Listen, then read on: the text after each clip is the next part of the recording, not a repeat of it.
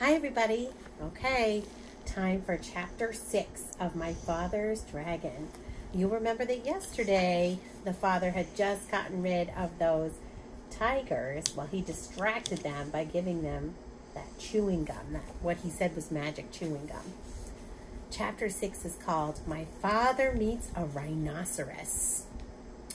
My father soon found a trail leading away from the clearing. All sorts of animals might be using it too, but he decided to follow the trail no matter what he met because it might lead to the dragon. He kept a sharp lookout in front and behind and went on. Just as he was feeling quite safe, he came around a curve right behind the two wild boars. One of them was saying to the other, "Did you know that the tortoises thought they saw a monkey carrying his sick grandmother to the doctor's last night?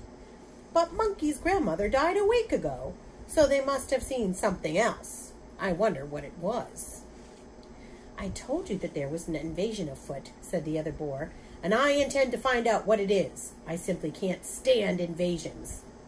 "Me neither," said a tiny little voice. Me neither."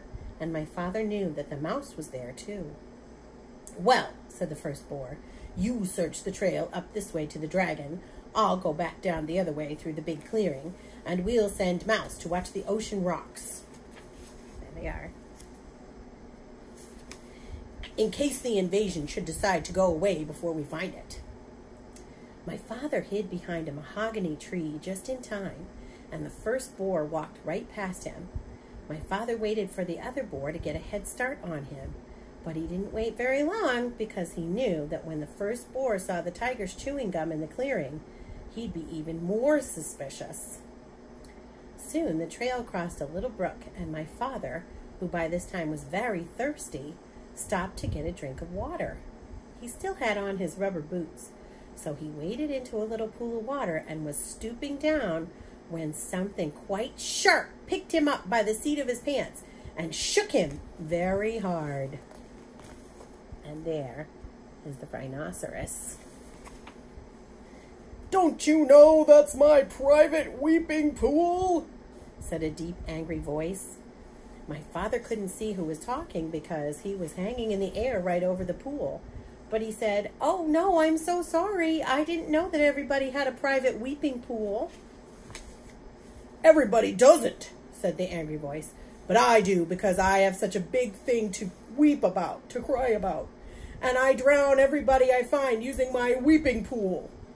With that, the animal tossed my father up and down over the water. "What is it that you weep about so much?" asked my father, trying to get his breath. And he thought over all the things he had in his backpack. "Oh, I have many things to weep about, but the biggest thing is the color of my tusk." My father squirmed every which way, trying to see the tusk, but it was through the seat of his pants where he couldn't possibly see it. "When I was a young rhinoceros, my tusk was pearly white," said the animal. And then my father knew that he was hanging by the seat of his pants from a rhinoceros's tusk. "But it has turned a nasty yellow-gray in my old age, and I find it very ugly. You see, everything else about me is ugly, but when I had a beautiful tusk, I didn't worry so much about the rest. Now that my tusk is ugly too, I can't sleep nights just thinking about how completely ugly I am, and I weep all the time. But why should I be telling you these things? I caught you using my pool, and now I'm going to drown you." Wait a minute, Rhinoceros," said my father. "I have some things that will make your tusk all white and beautiful again. Just let me down and I'll give them to you."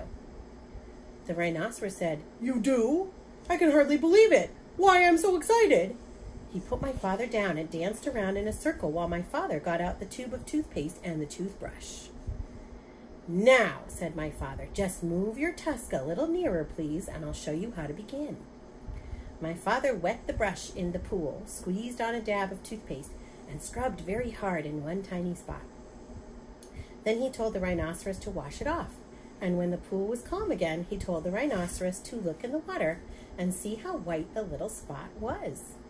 It was hard to see in the dim light of the jungle, but sure enough, the spot shone pearly white, just like new.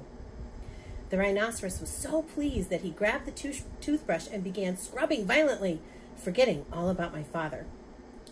Just then my father heard hoof steps, and he jumped behind the rhinoceros. It was the boar coming back from the big clearing where the tigers were chewing gum.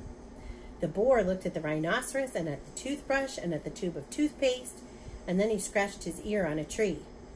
"Tell me, rhinoceros," he said, "where did you get that fine tube of toothpaste and that toothbrush?"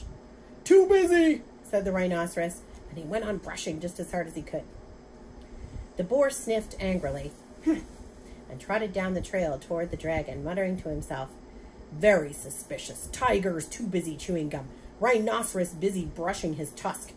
Must get a hold of that invasion. Don't like it one bit. Not one bit. It's upsetting everybody terribly. Wonder what it's doing here anyway." And there is the picture of the rhinoceros brushing his tusk. So tomorrow we are going to read chapter 7, and that one is My Father Meets a Lion.